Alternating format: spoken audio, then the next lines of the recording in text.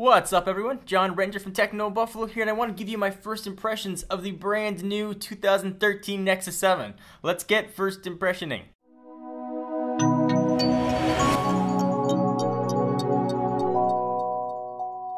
So I've been using the new Nexus 7 for 2.5 days, not enough time for me to do a full review, but plenty of time to share some first impressions. So when it comes to all the performance specs and all the benchmarking, I'll cover that in the full review.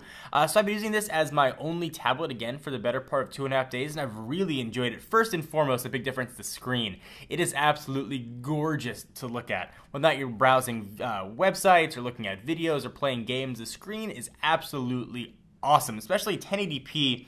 On a 7-inch tablet really blows me away. So the combination of Asus and Google did a really incredible job with this. Surprisingly, viewing angles are really good, even in direct sunlight. So however far you look at it or where you turn it, you can always see the screen. So that's been really pleasant to see as well. I tried to open as many apps as I could to see if it could get bogged down. It handled everything really well. No slowdown at all in speed. Performance is pretty baller in the new Nexus 7. But not everything is totally rosy. I did have a few issues. I had a really hard time locating and pushing the power button in the upper right hand corner. Figuring out where it was just by touch is kind of difficult. So that's definitely going to take some getting used to. And one of the biggest surprises for me is the Wi-Fi radio is not that strong. I had a really hard time picking up a good signal in my home, where every other tablet I've tested, either Android or iOS, has had no issues at all. So I'm going to continue to test that with other Wi-Fi networks to see if that continues to be the case. So a few things that impressed me as well is what's happened with Google Play over the past few months and even a year. There used to be not very many tablet-optimized apps there.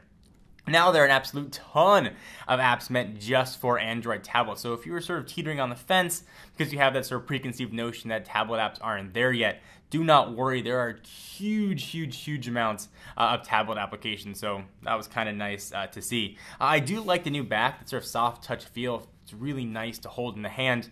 The bezels on the top and the bottom are still a little bit on the thick side, but the reduced bezel on the side was really nice. It almost feels like a different aspect ratio because it's so thin. So I really liked holding it. I found myself actually using it in portrait mode and not landscape like I do other tablets. So that was kind of interesting as well. I set it up pretty much the way I set up an Android phone. So the way it's performed and looked for me was just like a bigger version of my Google Play Nexus 4 that I'm using as my daily driver.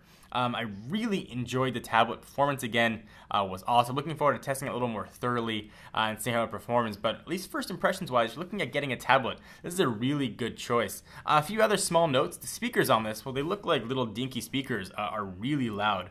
Google touted their new partnerships to get the speaker volume up and rocking, and they did a really nice job with this. So you combine the Nexus 7 with perhaps a Chromecast at about $40, and you got a pretty nice home setup for you. I really enjoyed using it, and again, I'll use it for another couple days before I feel comfortable doing a full review, and I'll talk about the camera and the rest of that stuff, which I really haven't used at all in the past couple days. Now, if there's anything that you guys want to see covered in the full review, be sure to leave them in the comments down below. I'm John Ranger from Techno Buffalo. Please give the video a thumbs up. We most definitely appreciate it, and I'll see you in the next video. Bye-bye. What's up everyone, John here. Thank you for watching the video. If you enjoyed it, I certainly hope you did. Click on the subscribe button right under me in my pants region to get tons more tech videos from Techno Buffalo.